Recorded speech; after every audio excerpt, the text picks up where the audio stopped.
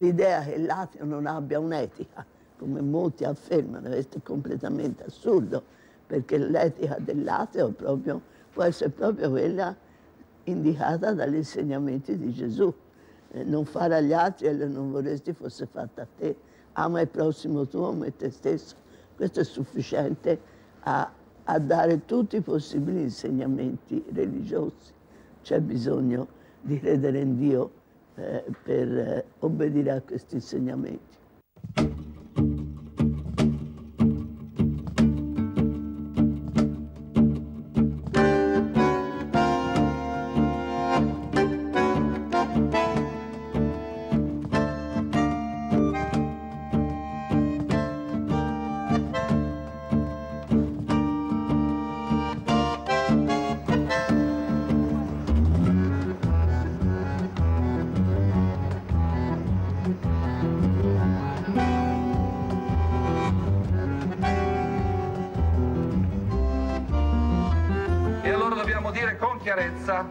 Che è diritto di tutti credere come non credere ed è diritto di tutti poter vivere in libertà la propria vita, le proprie credenze, il proprio stile di vita, ed è per questo che lottiamo ed è per questo che siamo qui. Viva la laicità dello Stato!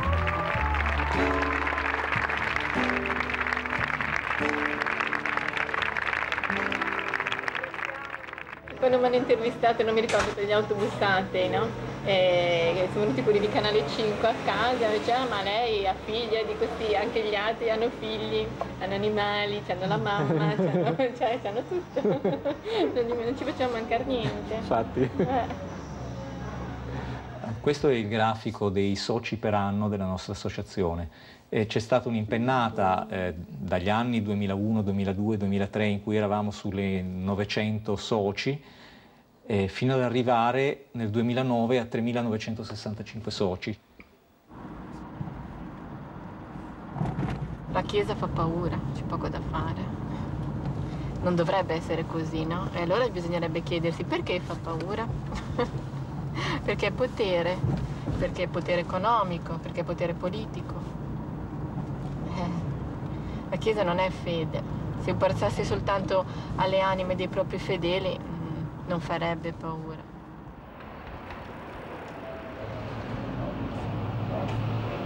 Allora, adesso questa si può cominciare ad appenderla. Tu reggi lì. C'è una battuta che dice: parlare con gli atei è una cosa noiosa perché parlano sempre di Dio, ma non è vero. Gli atei sono persone che hanno una loro moralità che deriva dal nostro essere umani e non deriva da una rivelazione extraterrena. La moralità non deriva da una verità rivelata, deriva dalla nostra consapevolezza di appartenere al genere umano. E ce l'hanno gli atei come ce l'hanno i credenti, come ce l'hanno quelli che credono in altre religioni o non religioni o filosofie. Lo fanno sempre, lo raffigurano sempre col cappuccio, ha sempre quest'aria truce, quest'aria così. E tutto sommato, se guardi anche noi, siamo persone critiche, non accettiamo mai niente così. Adesso siamo venuti, comunque guardavamo, cioè seguivamo il tom tom, ma guardavamo la cartina. Cioè ci sono delle cose che noi non prendiamo mai come verità assolute, assodate, che ci beviamo.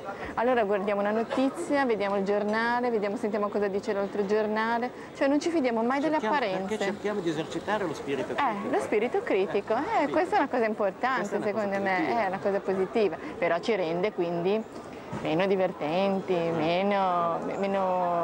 Qualche chance in meno. Sì. Come ti vedono gli altri? Te lo sei mai chiesto? Come ci vedono gli altri? Come ti vedono gli altri? Abbiamo messo qui presidente onoraria Unione Atei Nazionalisti. Certo, meraviglia pensare che da una zuppa di particelle elementari si possa arrivare alla formazione delle stelle, delle galassie. Le stelle formano gli elementi necessari alla formazione dei pianeti, alla formazione degli esseri viventi, e da questo poi si arriva agli esseri viventi, da più semplici fino a più complessi, secondo l'evoluzione darwiniana. Sono cose che possono meravigliare e uno può pensare, c'è la mano di Dio che spiega tutto. ma questa è un'idea che può soddisfare qualcuno e altri no. A me non mi soddisfa e appunto per me è un po' come credere a Gesù bambino mi portava regali. Quando una notte scoprì che invece di Gesù bambino c'erano i miei a armeggiare sotto l'albero, ci rimasi male, però ero cresciuta.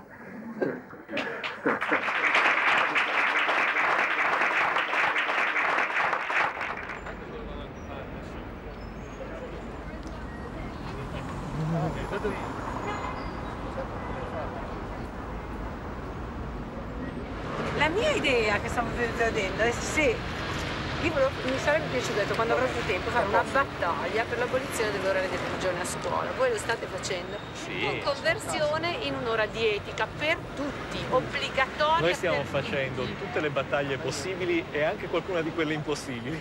Noi siamo quelli che avevano avevamo tentato di fare gli ateobus, cioè la nostra pubblicità sugli autobus, e che non è andata perché la ditta che è appaltatrice delle pubblicità sui mezzi pubblici è stata probabilmente minacciata e quindi ha ritirato l'offerta. Cioè, vivo tranquillamente, serenamente, anche se non so spiegarmi tante cose, anche che capitano a me, però non mi posso dare delle risposte fasulle a delle cose che non so, soltanto per calmare le mie ansie. Cioè, io non ho queste ansie. Un credente, secondo me, fa questo. Cioè, mi invento qualche cosa che non conosco per giustificare quello a cui non so dare le spiegazioni. Chi ha creato il mondo? Il mondo si è creato da sé, probabilmente. Se non sarà così, al momento non sappiamo spiegarcelo. Chi se ne frega, goditelo. È così bello vivere. Cioè, tutto sommato è una bella avventura vivere. Quindi, perché mi devo porre il problema di chi l'ha creato? Perché ci deve essere un chi? Questo è il fatto, quindi questo è già il fatto. C'era un parcheggio disabile. Ecco Ulisse. E lei Ulisse. Meno male che non fa un passo per padre Pio. L'Italia dovrebbe essere un paese laico, in realtà io credo laico voglia dire appunto rispettare tutte le fedi, si può essere cattolici laici, musulmani laici, ebrei laici, certamente il rispetto di tutto, sono pienamente d'accordo. E che l'Italia sia un paese laico c'è scritto nella Costituzione, però all'atto pratico oggi l'Italia ha un governo che è tutto fuorché laico, e era molto più laica tutto sommato la democrazia cristiana, dove c'erano anche dei cristiani veri nel senso migliore della parola. Qui c'è un governo che è tutto fuorché cristiano e che però è tutto del Vaticano, tutto fuorché laico, tutto fuorché laico.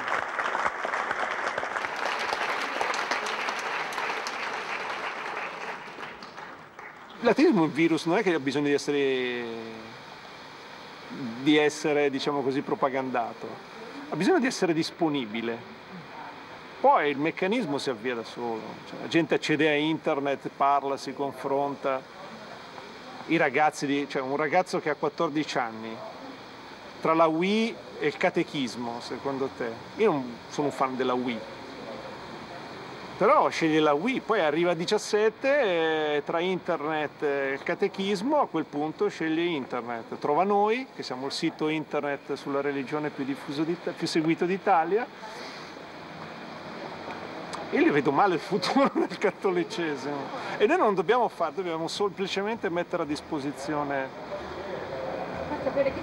far sapere che ci siamo, disporre informazioni, spazi di discussione, spazi di confronto, dobbiamo fare tutto questo.